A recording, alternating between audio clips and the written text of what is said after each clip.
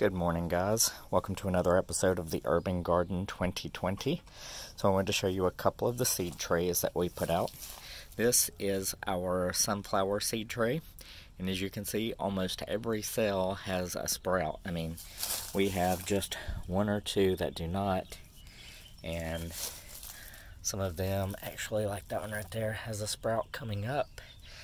Some of them have multiples in them where I accidentally dropped two seeds, but as you can see, that whole seed tray sprouted, so we're going to have a pile of sunflowers this year.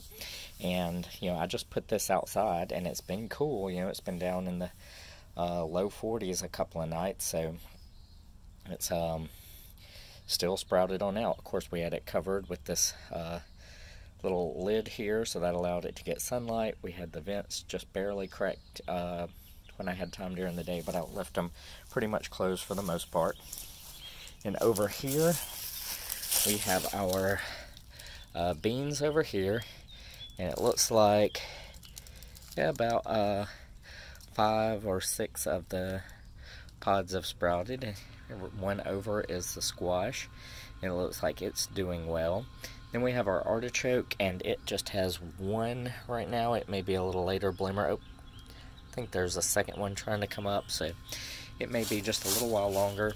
Then we have our black creme tomatoes, and let's see, 2, 4, 6, 8 of the 10 cells have sprouted, and that's a 80% germination rate. We'll see. I dug just a little to see if there was one about to break the surface, but I don't really see it. And then here we have our rainbow tomatoes, and we're still at 2, 4, 6, 7, 8.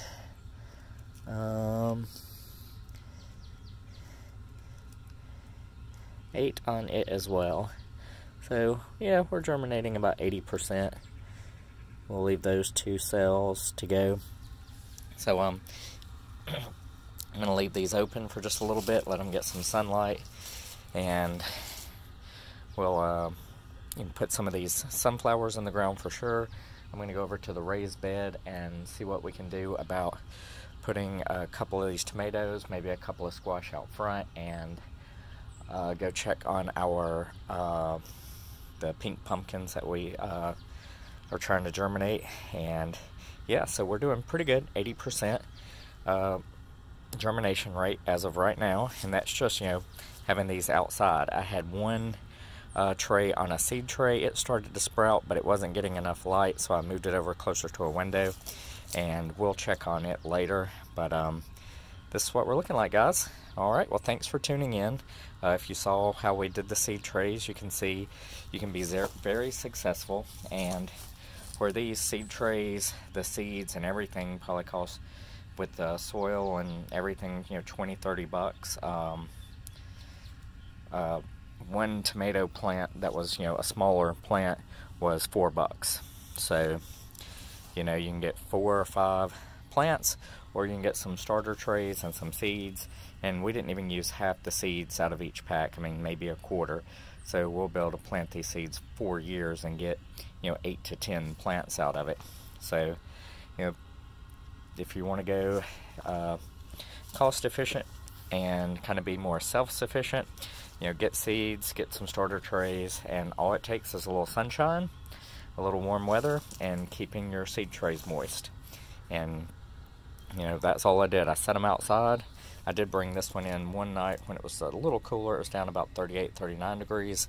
But the sunflowers I just left out on the bricks on the retaining wall, and they've all pretty much sprouted. I mean, there's you can literally count 1, 2, 3, 4, 5, 6, 7, 8, 9, 10, 11, 12,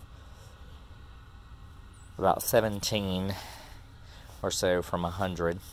So out of 100 cells, yeah, we did over 80%. So, that's a pretty good germination rate. Some of those are doubles, so there's a double. Let's see, there's a double. There's a double.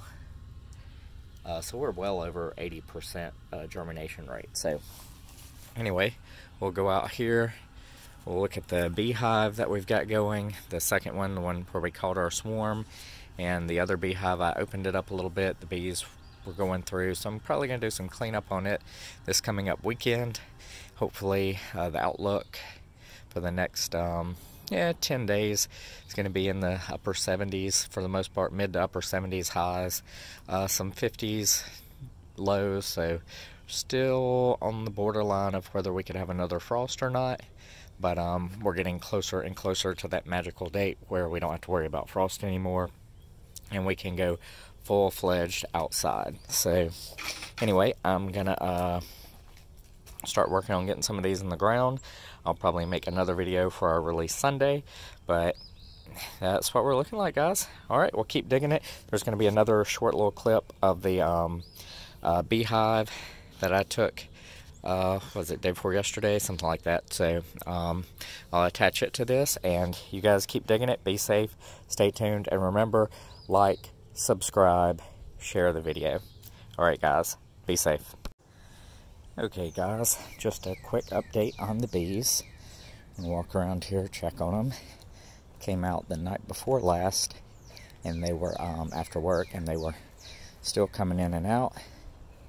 It's been raining up until early this morning, but oh yeah, there are bees here. They're starting to get out. Oh yeah, you can see they're still in there. So the queen must be in the hive, so good. We'll take and probably put a little more sugar in that feeder there just to give them a little boost. And they've got the pollen patty placed right at the front here for them, and I don't know how well they're going to take that, depending on how much pollen's available out there, and with it being spring and everything in bloom, we should be good to go. But yeah, they're starting to come in and out. The sun's just broke and starting to hit the front of the hive a little bit, so they should, be pretty active today, being that it's clear, sunny, and everything seems to be in bloom. So I just wanted to give you guys a quick update, and that's what we're looking like. Hopefully we'll see these guys come out. I'm about to walk over to the other hive, our starter hive, the one we started out with, see what it's looking like. And